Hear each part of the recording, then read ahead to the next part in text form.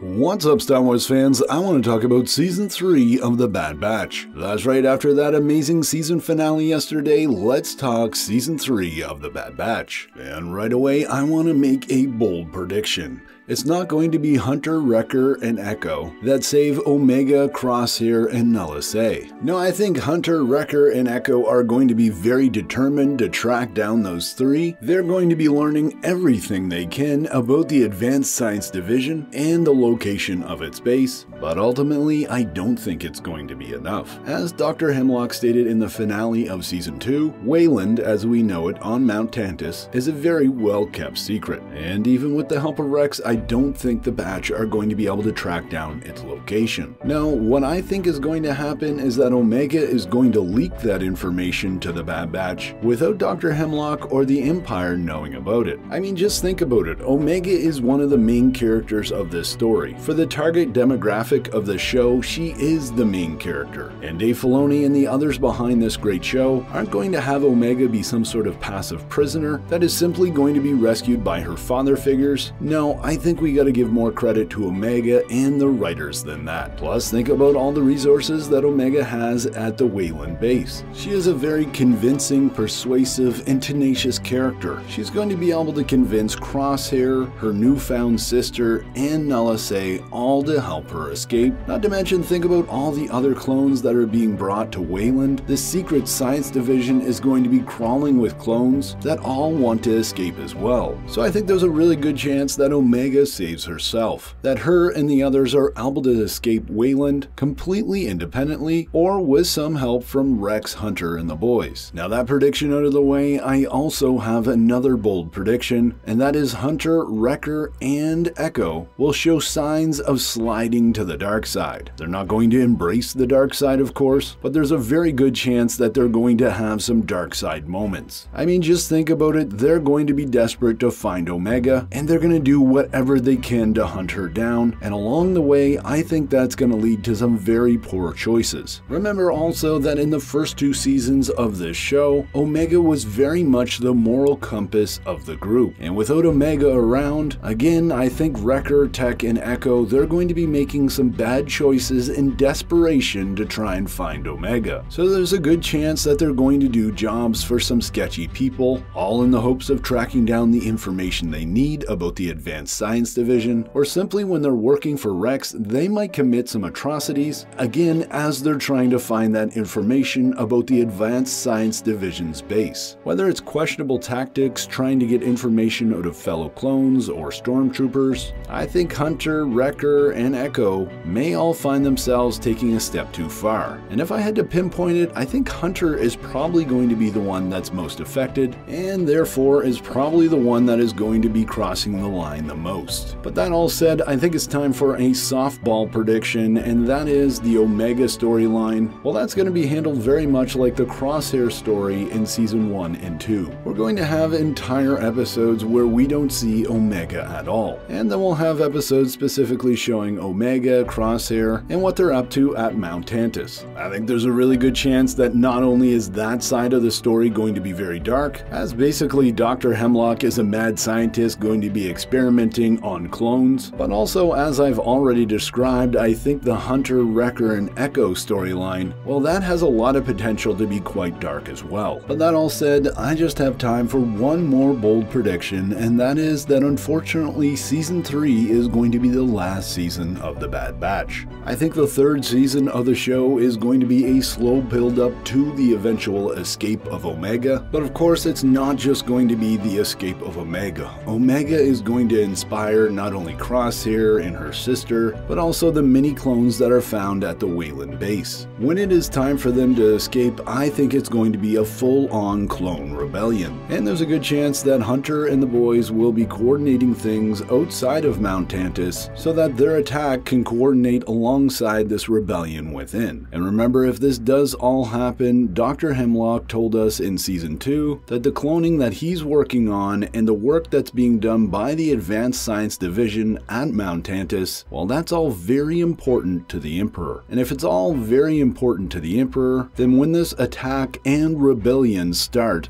at Wayland, then there is just one individual that the Emperor is going to send to make things right. Wouldn't it be interesting to see Rex, Hunter, and the boys facing off against Anakin Skywalker, aka Darth Vader? I think that's how Season 3 ends. I think that's how this series ends. But hey, that's just my crazy speculation. Let me know what you think in the comments below. As always, I'm Mike, and remember, the Force will be with you always.